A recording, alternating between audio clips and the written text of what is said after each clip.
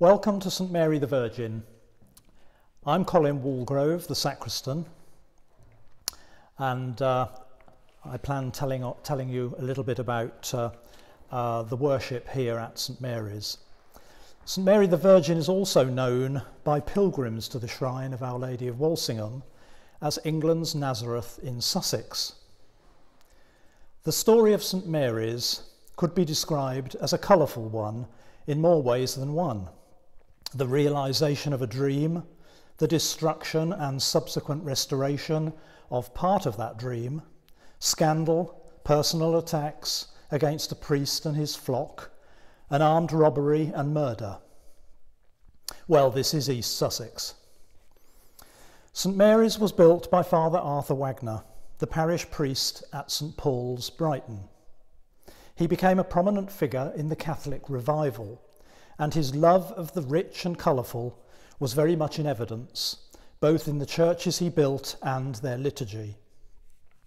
When his father died in 1870, he inherited a family fortune, and like his father, built more churches in Brighton.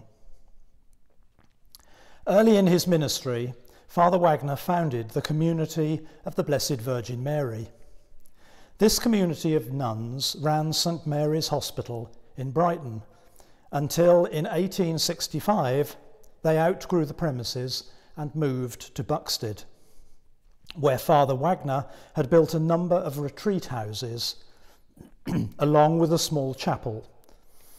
For over 100 years there were nuns here in Buxted, sisters of the community of the Blessed Virgin Mary, the community of St Mary the Virgin, now based in Wantage, and the Society of St Margaret, which was founded in East Grinstead by the hymnologist John Mason Neale, who was a friend of Father Wagner. Sisters of the Society of St Margaret are now based at Walsingham in Norfolk and Chiswick in London, although there are still two sisters living in Uckfield. As the community of the Blessed Virgin Mary grew, so did the need for a larger place of worship. The first building, which served as a temporary place of worship, is now St Mary's Church Hall. Building of this church was completed in 1887. A small church compared to other Wagner churches, but it is built in the traditional Sussex style, using flint construction in line with the Wagner churches in Brighton, and is the only church built by him in the Sussex countryside. Father Wagner's vision for St Mary's was in proclaiming the fullness of faith in word and sacrament, which the church here has done over the past 133 years. The Eucharist is at the heart of church life. It is not an option. St Mary's was designed to satisfy Father Wagner's love of tradition. In keeping with the medieval spirit, the architectural arrangements represent the three main phases of Christian revelation. Firstly, the Old Testament. The sanctuary is built to the proportions of the ark. That is the Ark of the Covenant, not Noah's Ark. This is where the number 7 is introduced. 7 was a sacred number among the Jews, and it signified perfection or completion. By multiplying the proportions of the ark by 7, determined the dimensions of the sanctuary. The great west window has 7 lights, and there are 7 lancets in the north wall. Secondly, for Father Wagner, the New Testament was epitomised by the medieval holy house at Walsingham. St Mary's Lady Chapel, or Walsingham Chapel, was built to the dimensions of the ancient shrine. In turn, these dimensions are of those of the holy house at Nazareth. The shrine at Walsingham was destroyed in the 16th century, so the Walsingham Chapel here became the first restored holy house and precursor of the revival of devotion to Our Lady of Walsingham in England. The Walsingham Chapel proclaims Mary's bold and daring obedience.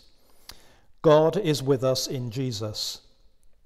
Thus we honour her, not worship her. And as she proclaimed, all generations will call me blessed. Thirdly, the Catholic revival is signified in the style of worship and the original decor of the building. The style incorporates symbols or sacramentals, which are visual aids to worship. Like a hug or a wedding ring or a gift of red roses, they can help to encapsulate profound, heartfelt realities and convey inward and spiritual truths. These sacramentals include vestments, making the sign of the cross, the use of holy water, incense and bells, the physical act of genuflection and bowing, the lighting of candles, especially votive candles, which are an aid to prayer, statues, stained glass and pictures. The original decor at St Mary's consisted of many murals painted in bright colours. These were destroyed in the 1950s. The recently revealed painted niches on the east wall that once held the statues of Saints Gregory, Augustine, Wilfrid and Richard only provide a hint of what the original must have looked like. What is our hope for the future here at St Mary's? Well, St Mary's was declared England's Nazareth in Sussex in 1919. The first pilgrimages brought many visitors to the shrine, including those who were unable to travel to Norfolk. These pilgrimages have continued on and off for the past 100 years, depending upon the tradition of the parish priest at the time. In 2019, our centenary year of pilgrimages, we were pleased to welcome 3 parishes from West Sussex. This year we had planned for more pilgrimages. We even had a full-page article in the Anglican publication New Directions. Unfortunately, this article was published in March, just before the country went into lockdown. Suddenly, everything was on hold. However, the article was not wasted, as enquiries have been coming in from dioceses as far away as London, Gloucester and Norfolk. Therefore, our hope for the future here at St Mary's is a positive one, and we aim to continue the restoration of Father Wagner's dream. So what about the juicy bits, I hear you say? The scandal, the armed robbery, the murder? Well, that is for another day. Finally, next time you visit St Mary's, leave through the exit door from the nave and look up at the lintel. The only other visible remains of Father Wagner's design was painted on sandstone. Therefore, it survived the destruction of the murals. You can just decipher the fading words of our Lord to the woman caught in adultery.